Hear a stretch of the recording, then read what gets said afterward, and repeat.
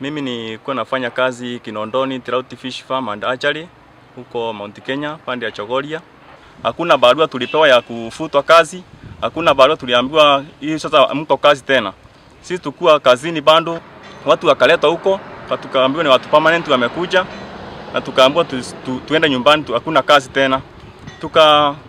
Sasa tukaanza kufuatilia pesa kwa sababu tulikuwa tumekaa miezi mingi bila kulipa pesa. Tukaenda county and quarter kwa Kadhwana, tukapeana barua za kiremu, tukangonja hakuna matokeo. Tukienda huko tunaambiwa enda muone CEO, tukienda kwa CEO hakuna CEO tunaona. Na mpaka wa leo hakuna pesa tumepata. Fanya hiyo kazi nilipata injury ya mkono, kidole ikaenda ikatolewa. Nikafika mahali nikakaa hospitali kama miezi 2 na hakuna usaidizi serikali nisaidia naye. Hii mkono ingine hata hakuna kazi inafanya.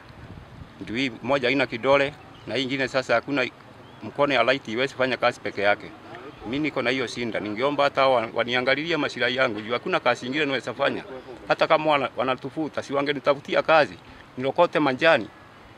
Kufagia si hata iko formula ya kufagia. Wanitafutia kitu ya kazi ambayo naweza kuwa nafanya nisaidie watoto.